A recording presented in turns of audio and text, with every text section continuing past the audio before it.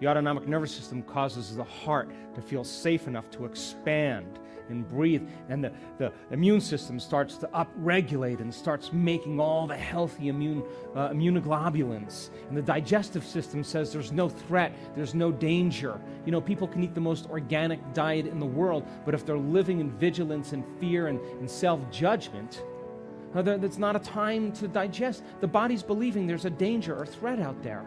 Are you with me still? And there's no blood in the internal organs. Enzymes shut down. And all of a sudden the body says, hey, it's finally safe to repair, to restore, to regenerate. Are you with me still? And the autonomic nervous system, processing a greater cadence, a greater rhythm, a greater order, is sending more orderly impulses to all the systems, organs, and tissues in the body. And so many people, the moment they connect to that field and they forget about themselves and that autonomic nervous system rushes in, they were scheduled for surgery 3 days after the event. No pain in their body. They come back and it's completely gone. How many people understand? And they'll say to you, it wasn't me that did it. I swear to you. It wasn't me. It was the power within me that did it. I just got out of the way. How many people understand? Let's go quantum for a few minutes. Can we? Yes.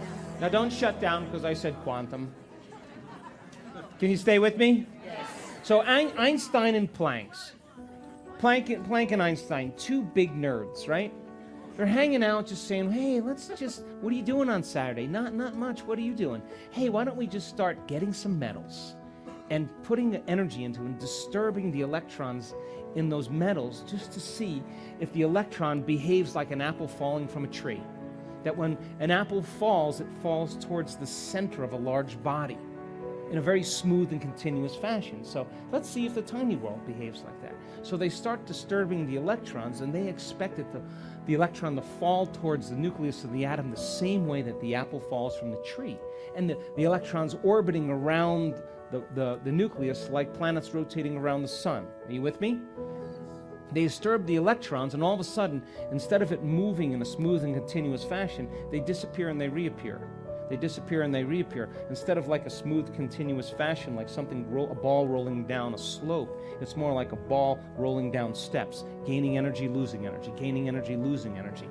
And all of a sudden, the very tiny world of subatomic particles is not behaving like the very large world of planets and apples falling from trees. Are you with me still? So they go, let's take a closer look and try to measure these things. So when they go to measure the electron is existing, listen to this, in a wave function of probability, in an energetic field. It's not appearing yet. And the moment they start to measure and look for it, that energy literally collapses into a particle. It goes from energy to matter, from wave to particle. Are you with me still? But the timing of it, all of a sudden, they start to realize that their mind is having an effect on it, that the observer is collapsing the wave function into the material world. They take their attention off it, they no longer observe it. The moment they do that, once they take their attention off it, that particle moves back into energy, into the wave function, back into possibility. It could be anywhere. Are you with me still? So if you blow up the nucleus of the atom to the size of a Volkswagen Bug, you got it? Yeah. Then the electron would be about the size of a pea. But where that pea could exist would be the size of the state of Utah. That's how much space there is just for an atom. Are you with me still? That the atom is mostly energy and very little matter. Are you with me still? So subjective mind having an effect on the objective world, that at that level, mind and matter are so connected that it's impossible to separate the two. Are you with me still? So this whole realm of quantum physics started to be born, and in every single quantum physics experiment, you need an observer present. Mind has to be present for it. Are you with me still? Now think about your life as a quantum experiment. If you're viewing your life from the same level of mind every single day, expecting the future based on the past, then you're collapsing infinite wave possibilities into the same patterns called your life. Yes or no? That's because your attention is on everything known. If your coworker, you expect them to show up the same, or your place to be the same, everything to be the same in your life, then your life will appear the same. Yes or no? Now here's the question. If they take their attention off the electron and no longer observe it, and it turns into possibility, turns into energy, then the moment you become nobody, no one, no thing, no where, and no time, and you take all of your attention off all the elements in your life that is known, is it possible that your life will turn into possibility, just like that electron turns into possibility? Yes or no? Let me say it another way. If you take your attention off of everything known and you disinvest your energy out of this three-dimensional reality into the unknown, into that realm of probability, that infinite blackness, the longer you linger in the unknown, the more you invest your attention and energy into the unknown, the more you should have new and unknown experiences in your life. Yes or no? So then, in your meditation, as you broaden your focus and you sense the blackness, as you sense the space, that blackness has nothing physical or material there. Yes or no? The quantum field is an invisible field of energy, of frequency that's carrying information that exists beyond this space and time. Now, you experience this space and time with your senses, yes or no? Come on. I said last night, if you take away your sight, your hearing, your smell, your taste, your feeling, you would have no connection to the three-dimensional reality, yes or no? So then, your neocortex is the part of your brain that you use your senses to plug you into reality. So as you begin to dial down neural activity in your thinking neocortex, and you take your attention off your body, you have no attention on your body. You just went from a somebody to a nobody. Yes or no? But if you put a lot of attention on your body, it may take you a little bit of work to get beyond it. If you put a lot of attention on your pain, you got to get beyond that. Yes or no?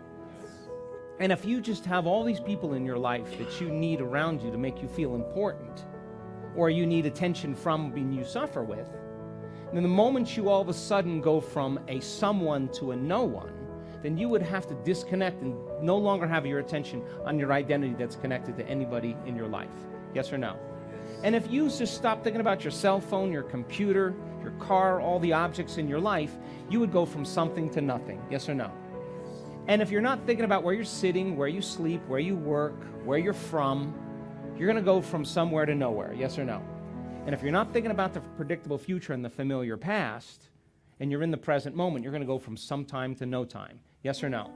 And as you begin to slow down neural activity in your neocortex, and you're no longer having that brain activated that keeps you connected to all the associations that are known to you in your life, are you listening closely?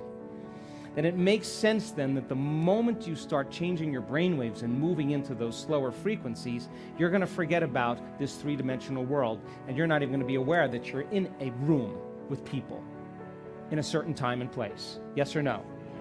So then if you're disinvesting all of your attention and energy out of the three-dimensional reality, and you take away all the bodies, all the people, all the objects, all the places and time, you take away the planets, all the moons and the planets, all the stars, all the lights from the stars, all the galaxies, you take everything physical out of the universe, what are you left with? Just emptiness, a vacuum in quantum physics, that zero-point field, the void. Yes or no? But that field is rich in frequencies, and you can't experience them with your senses. You experience this reality with your senses. So as you dial down the neocortex, you shut off sensory function, and you forget about yourself. You forget that you're local in space and time. Are you with me still? So then if you put your attention on that field, now listen closely, and its signature is order. The opposite of separation is wholeness, yes or no? So as you move closer and closer to it, it makes sense then you'll experience less separation and more connection, yes or no? And if you're experiencing more wholeness or more connection, it should be reflected in your brain and heart, yes or no? And if you're moving towards it, and I said to you, it's time to become nobody. No one, no thing, no where, and no time. To become pure consciousness and to unfold as an awareness into this infinite black space, and to invest all of your attention and energy into that unknown. And the longer you linger in the unknown, the more you create possibilities in your life. And if you, as the quantum observer, find your mind returning back to your body, to your emotions, to your pain, to your habits, to the people and objects and places in your known familiar reality to thinking about the predictable future or the familiar past, simply become aware that your attention is back in the known, in three-dimensional reality. Stop, pause, and return back into possibility. Stay present. Would you agree if you kept practicing that, sooner or later, if you lock into a frequency, and I said you become aware, there's a frequency there of oneness. Find it, feel it, connect to it, pay attention to it.